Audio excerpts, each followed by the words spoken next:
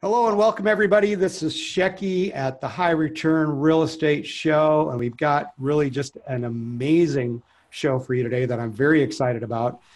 Today is a day that Jack, my famous and illustrious business partner, is not with us. So you've got me flying solo today as the interviewer. He's stuck in the hospital. His wife had a little surgery. I hear that everything is okay. So we are anxious for full recovery and expect him back here shortly. But that does not mean that we don't have a great episode for you, because we've got really a guy who's been an absolute legend in the real estate investing industry for a very, very long time. And I'm going to introduce you to him in just a moment. Welcome to the High Return Real Estate Show, the podcast for heavy hitters. Two men, one mission. It's time to build your empire. Welcome back, everybody, the High Return Real Estate Show. This is Shecky, and today I have the honor of introducing to you a gentleman who not only has he flipped over 160 properties, not only has he been involved in over $92 million worth of real estate transaction, but he is also a licensed financial advisor and has a few different really, really interesting perspectives and ways to fund properties and get more cash, which we always all want more cash. So I am very pleased to welcome Mr. Bruce Mack. Hello, Bruce. Hey there, Shecky. Thanks so much for having me on the show today. I'm happy to have you, and I'm anxious to dive in. So how does a guy like you end up flipping over 160 properties? And let's start there. I kind of want to get a little bit of your history, and you got a lot of stuff under your belt. So how did you get started? How did you get to have such a high level of accomplishment? Well, way back when, I used to be a corporate headhunter, and I placed my ex-wife. We negotiated for stock options and got 15,000 shares of stock options from a company called Broad Vision. And that came with a dilemma. The dilemma was, do we stay in California and get crushed on our taxes, or do we move to Nevada and try and negotiate a 4-3 work week and be able to take that money and use that to buy a really great house? Yeah. So she saw the wisdom. We moved to Nevada.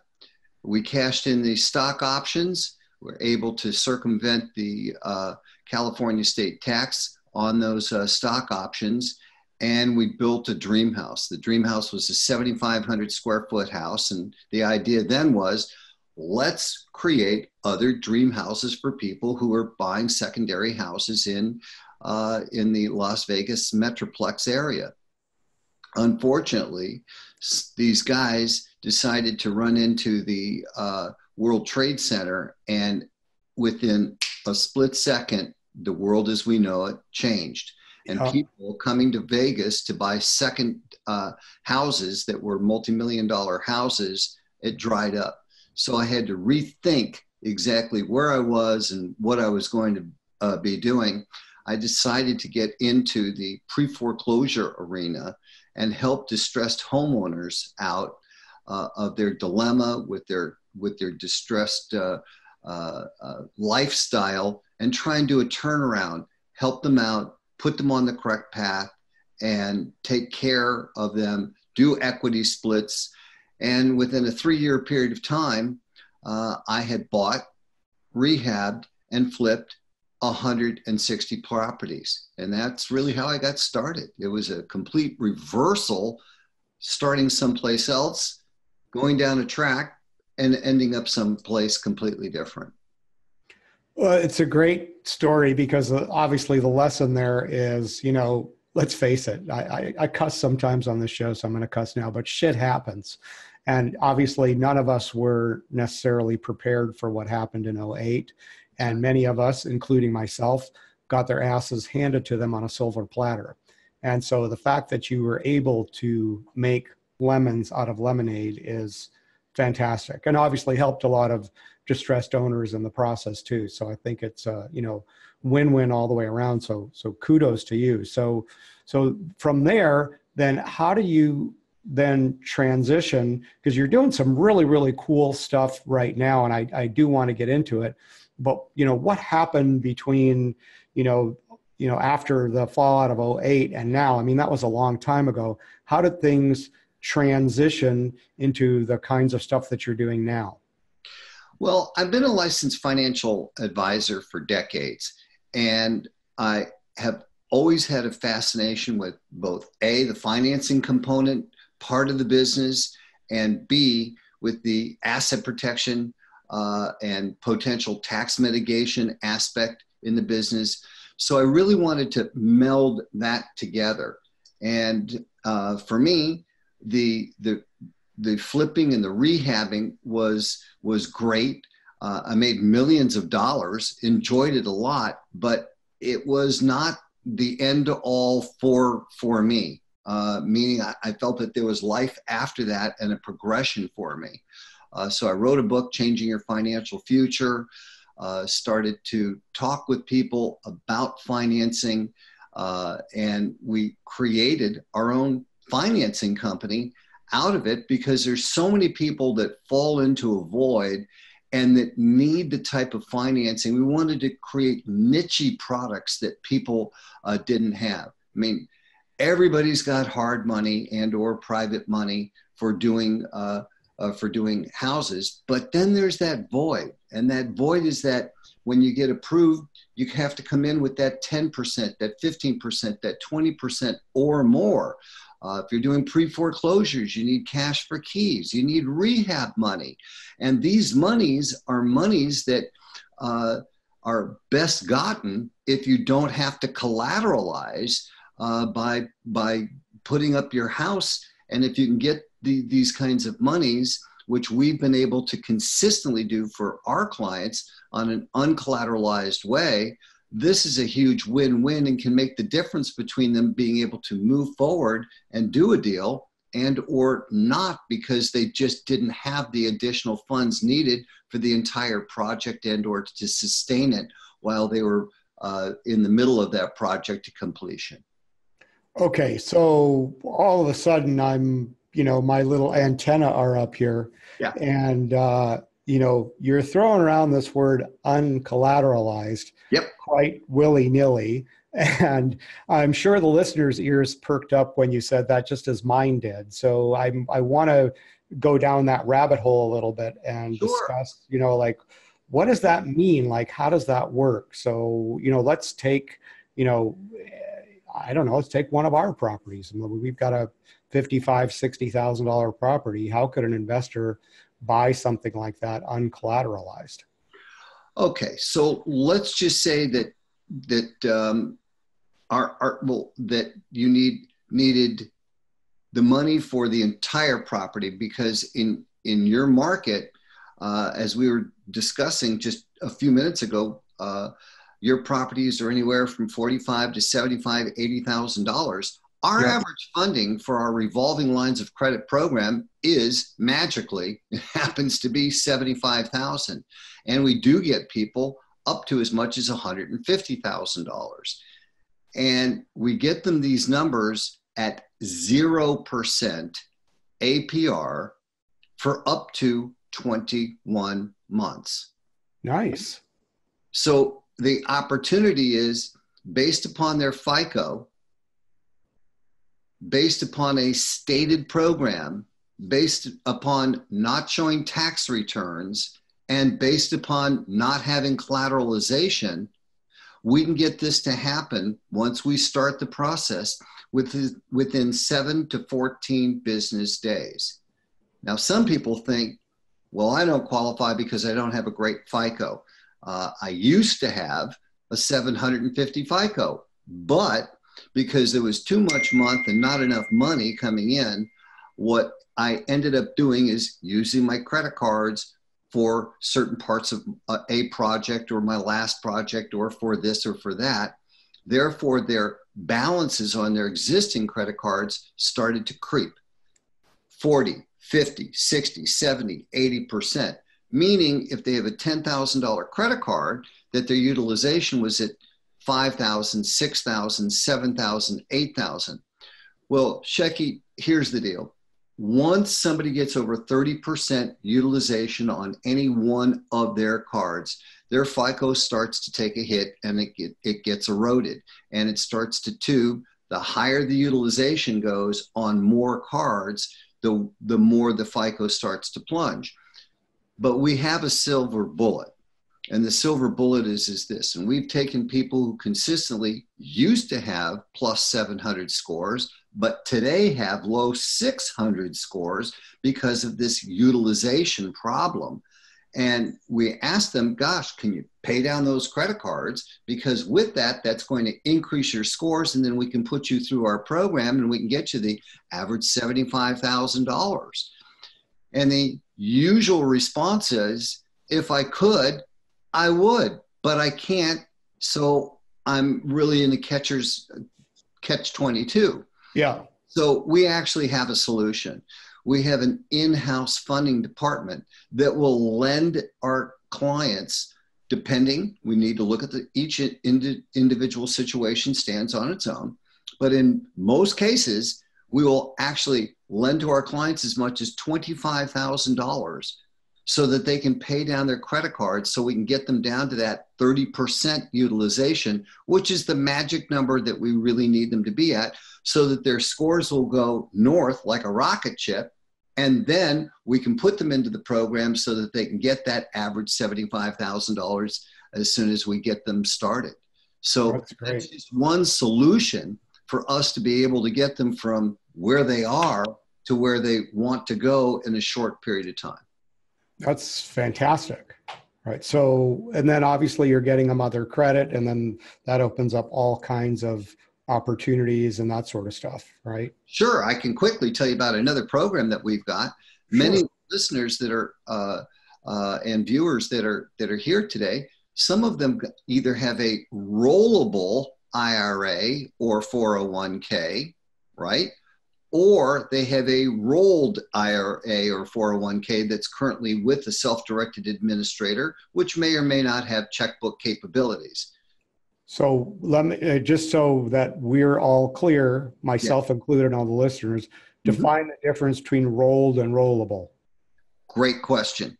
So rolled is one that, let's just say you used to work at General Dynamics and you took it from General Dynamics and you put it with, let's just say an equity or what have you. You rolled it out and now have it at your self-directed administrator, so you have control over the funds. Okay. Roll means it's still at General Dynamics, even though you've retired from General Dynamics, or maybe you still work at General Dynamics, but the scenario is that you have another $50,000 or more dollars that you rolled from your previous employer, which let's just say was Rocketdyne, and that's carve-outable or rollable. You can take that previous employer's 401k and IRA and move that to a self-directed environment.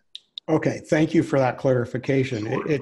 It sounds to me like what you're suggesting is that one of these products that you have is not maybe a standardized self-directed IRA like what most people in the real estate investing world are talking about. It sounds like you have a little unique spin on that. Am I reading you correctly? Boy, oh boy, absolutely, Shecky. We have what we call our BDRA, Business Directed Retirement Account, and here's the cool part about it. Regular self-directeds have very rigid terms and conditions. One of those terms and conditions is you cannot do any self-dealing. Mother, brother, sister, father, siblings, you cannot do interfamiliar transactions, otherwise you blow it up. And that's a problem because people want to work with family oftentimes. And or you cannot go out and get a recourse loan on a property that is in your self-directed fund. And the reason is because they want you to, you cannot personally sign and have an external note against the IRA. Well, if recourse loans, and there are some available that are out there, problematically only will lend up to 50% of value. So now you're not going to get enough funds. Right. With our BDRA environment, you can A, do anything you want with the family and any family member. B, you can have a recourse loan should you even need to or want to have an external loan. And C, you can use the funds for any business purpose whatsoever. So this is really cool. You can use it for rehab. So you don't necessarily have to be buying real estate. You can use it just for the rehab portion. So there doesn't need to be notes and these types of things against it, or warranty deed or a trust deed that goes into the IRA. It's for any business purpose, which of course opens it up and makes it a huge opportunity to be able to access those funds without penalties. So this is great. And I'm guessing with your whole financial planning background, Mm-hmm. you obviously figured out some nuance in the tax law because, Yes. Obviously self-directed IRA is somewhat rigid because, you're getting some pretty distinct tax advantages, by using, let's say, real estate as an investment instrument within your retirement account. So with that is obviously going to come some limitations. IRS doesn't want you doing any funny shenanigans. So I love the flexibility of what you're calling your BDRA. I guess what I'm just trying to wrap my brain around, and maybe some of the listeners right now are wondering the same thing, is like, why is this so much different? What are the laws that that others don't know? I mean, how is this even possible? Well, I can tell you, Shecky, I speak all over the country on these types of programs, and I'll even give you more on this BDRA, which is cool, because the way this is set up, the client can also contribute, which is another specialty and complete distinction between a normal self-directed. They can contribute up to $53,000 annually on their salary tax deferred, which means that they don't need to take their RMDs, or required minimum distributions, until 70 and a half. So there's even more good stuff. The general, or the quick premise is we are setting up a internal 401k for the client. And as such, we have all this flexibility. It keeps things within the confines of the self-directed environment, so that there's not the 10% penalties and or the ordinary income because you're taking the money out. And we do all this under the advisement and with our ERISA attorney who sets these all up. So these are highly vetted, been in use for decades, and we have a large block of very satisfied clients who love this vehicle because it's, in so many ways, it's just superior. Yeah, it sounds fantastic. And I want to talk to you about it more after we get done with this recording. It sounds very interesting to me. The other area that you have become, or gain some notoriety in, and we get this kind of question from our investors all the time, is in the world of asset protection. And I know that, obviously getting money is important, funding money is important, but once you get all that stuff done and you have a nice portfolio built, it's clear here in the US, we live in a very litigious society, and people will sue you at the drop of a hat. And I think that asset protection is something that is very important. And I want you to speak to that just as far as, I guess it's kind of a two-part question is, number one is, why do people really need asset protection? And number two, what is really the best way to go about doing that? Great. Well, without giving you the long, abridged or I should say unabridged story. I myself, one of those houses that of that 160, actually two, I got sued. I got sued on false premises, and it was a horrible situation. It was a $175,000 nightmare, and it could have been a lot worse than that. So if you're not prepared as a real estate investor, it's really a fool's errand that you're embarking on if you're involved with real estate, because chances are you're gonna end up at some point getting sued. It's just an unfortunate reality. When I speak in front of people, I talk about statistics. 1 in 3 people get sued. When you take all verticals, when you take into consideration surgeons, 63% get sued. Can't find a statistic for real estate investors, but my best guess is it's a good 50-50. So you got a 1 in 2 shot of getting sued, and it only takes one Yahoo to completely wipe you out. Now, people ascribe to utilizing an LLC. That's the standard default asset protection move that we all think is the greatest thing since sliced bread. Unfortunately, I don't mean to burst anybody's bubble. It plain and simple, it ain't so. And the reason is, as real estate investors, we have what's called closely or tightly held entities. It's you and your wife, or vice versa, husband or significant other, as the case may be, and potentially a partner. So now you have the construct of an easily pierceable entity.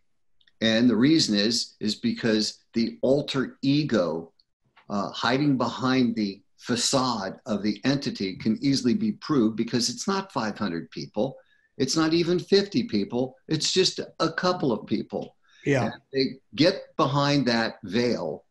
They can not only get to some of it, they can get to all of it, wipe you out, come against you personally, come against future assets and future income, and take you apart for the rest of your life. People think umbrellas are a great idea. Oh, I'll just get an umbrella. Yeah, you can get an umbrella. And I can also tell you that that's a suit magnet for getting into even more litigation, because when they do asset searches, they see an umbrella, they're coming after you.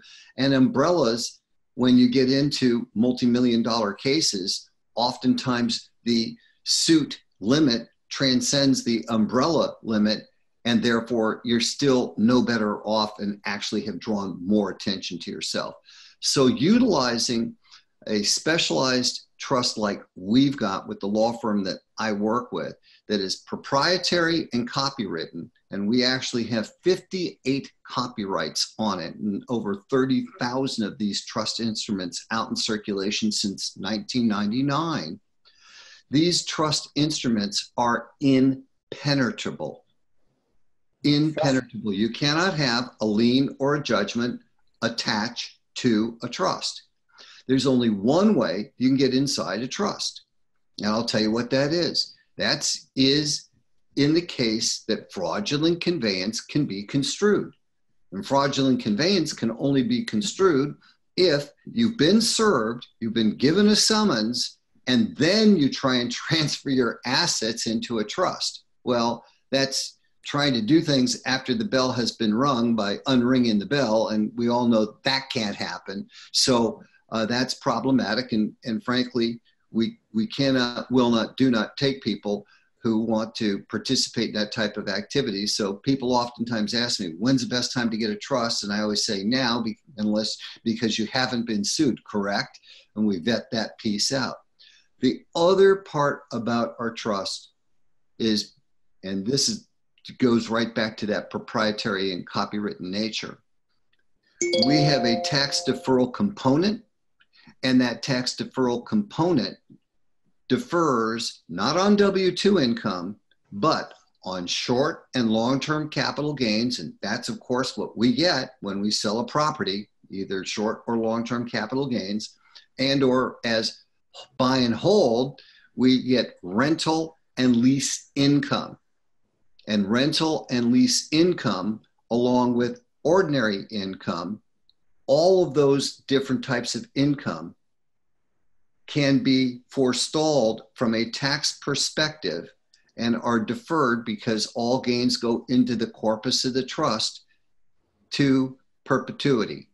Now, the laws of perpetuity so state that 21 years after the last of the beneficiary's decease and the last of the beneficiary's heir's decease, the corpus of the trust or the trust disperses. Well, applying sense and logic to that, I'm not going to be around. The trustees are not going to be around. The beneficiaries are not going to be around. And we already said that their heirs are not going to be around either.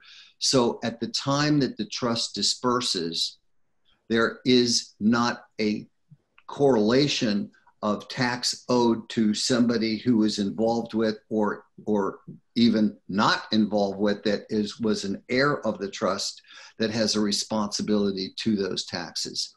Okay, wait a minute. Huge. Yes, wait a minute. Now, again, my antenna are up. So are you suggesting that I set up a trust. Yes. I'm going to use myself as the guinea pig for this argument. I set up a trust. Yep. And I go and do, I don't know, I go and buy myself a nice little rental property.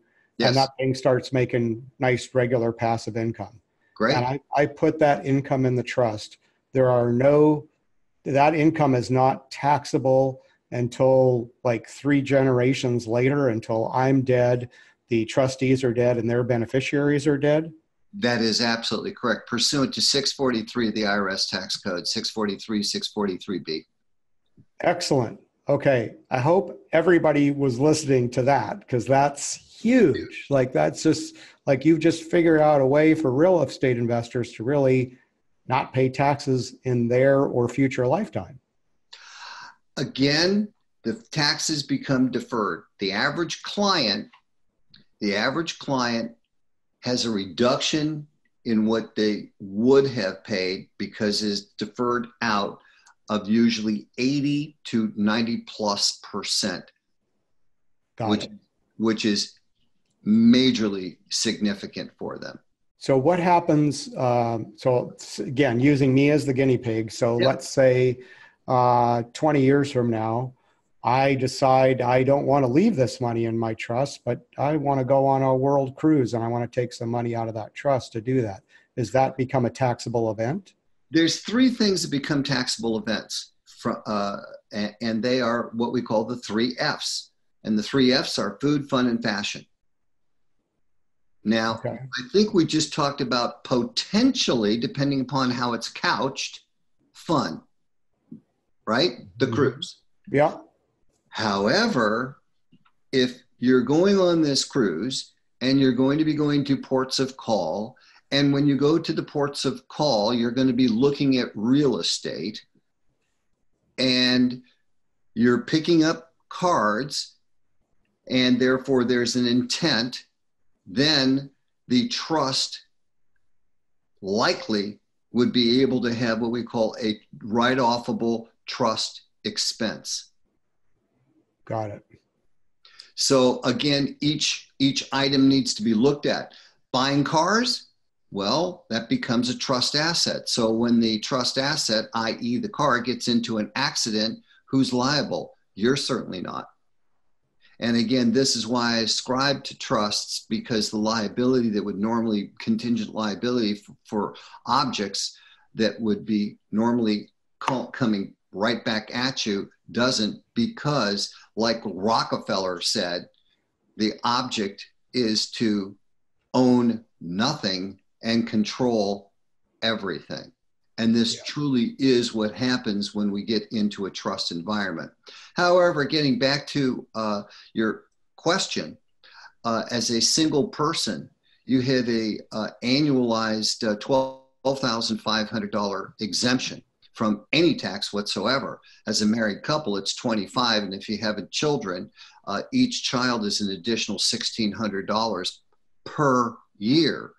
So let's just say that cruise was a $5,000, $6,000, $10,000 cruise that would fall well within just one of your exemptions. Therefore, you would not, parenthetically, have any tax that you would have to pay. And if you went over that exemption, you're going to be in the lowest tax bracket, which would be 12.5%, which is a heck of a lot better than in the 30, 40+% tax bracket, which is why we say, generally speaking, our clients have an 80 to 90% or so tax reduction in what they're seeing on an annualized basis versus what they used to have to stroke checks for. This is fantastic. It's it's clear to me that you have a lot of solutions for the kinds of investors that we talk to on very much a day-to-day basis. So I'm happy that you have come on the show to, expose people to this information, because I think that it's, the world of finances and financial planning and tax laws and all that is, even to some of the best investors, is daunting.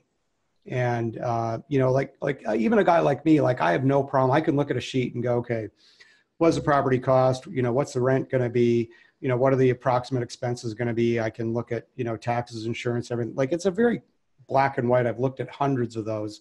It's a very black and white picture. But as soon as you start introducing, taxes and depreciation and all that other kind of stuff, that's when kind of my eyes start rolling around in my head. And I'm a reasonably successful investor, but I just, it's just sort of that, like, that's next level kind of stuff. And that's why, we need guys like you to help really make this clear and understand and explain. So I know you very generously offered to help our listeners in a very, very nice way. And I wanted to give you an opportunity to explain this very special thing that you're going to be able to do for our listeners. Well, I'm glad to. I want to give you one other, if you will, before I quickly segue into that. Of course. One of the things that so concerns me, if you start to accrue multiple properties, is that you are not invoking long or short-term capital gains when selling and or holding, but you could be construed as a dealer. And dealer status is something that I just quickly want to say is not possible when you have a trust. And dealer status then not only has all income coming in as ordinary income instead of short or long-term capital gains, but it also then you get tagged with self-employment tax. So these are some of the things that can happen to an individual. And on that note, you were so kind to tell me before we got on the air that I can let people know how to find us, and should they want to get a one-on-one, confidential, of course, consultation on either the financing component, the trust component, or potentially both, I'm more than glad to work with and for really hard for your listeners to get them the information that they need to make good, sound, viable decisions on what financing solutions and or the trust solution to get with and move with going forward. There's a couple of different ways you can get in touch with me. First of all, feel free and email me directly. You can email me at bruce@platinumfinancing.group.com. And yes, there are 2 G's there, bruce@platinumfinancing.group.com. Easier, you can email me at bruce@platinumtrustgroup.com. And or we've set up a special page for your listeners. So you can go to platinumtrustgroup.com, or they can go to platinumtrustgroup.com, I should say, /Shecky, CKY, Shecky. So There it's you go. platinumtrustgroup.com/Shecky, SHECKY. And on either of those modalities, actually, if you go to the /Shecky, that will also on there direct you to a online real-time calendar, so you can get an appointment and we can do a complimentary consultation and see where the conversation may take us. This is fantastic. So I want to encourage all the listeners to go to that link, which is platinumtrustgroup.com/Shecky. I don't know, you just made me famous again, SHECKY, platinumtrustgroup.com/Shecky. And that's where you'll be able to book a call with Bruce and or his team for free. And there's no obligation. And this is really wonderful and generous that you can do this, because like I said, this is a certain level of complexity that is oftentimes difficult for investors to get, but it's such a huge key component and piece to building real wealth and protecting real wealth. So I appreciate your very, very generous offer, and hopefully you'll get a lot of people that take you up on it, and there's some really, really great things that become of it. So anyway, I think we got a pretty good show here. I don't really want to make it, any more complex than it already is, but I want to say thank you. Thank you for your time, and thank you for sharing your wisdom with us and teaching us about all these different components that we may not otherwise have known about. And so thank you, Mr. Bruce Mack. Thank you for being here. Thank you, Shecky, for allowing me to come on your show today. It's been a pleasure, and I look forward to hearing from the listeners who are on the show, so we can take them through the different scenarios that pertain to them and design a program that's going to work the best for them should they wish to move forward. Awesome. And again, listeners, thank you. If you got value out of it, give us a thumbs up, give us a 5 stars on iTunes, or say something nice about us on whatever platform you're looking at this or watching on YouTube or whatever. We really appreciate your listenership, and thank you everybody for being here. And that's another show. Thank you.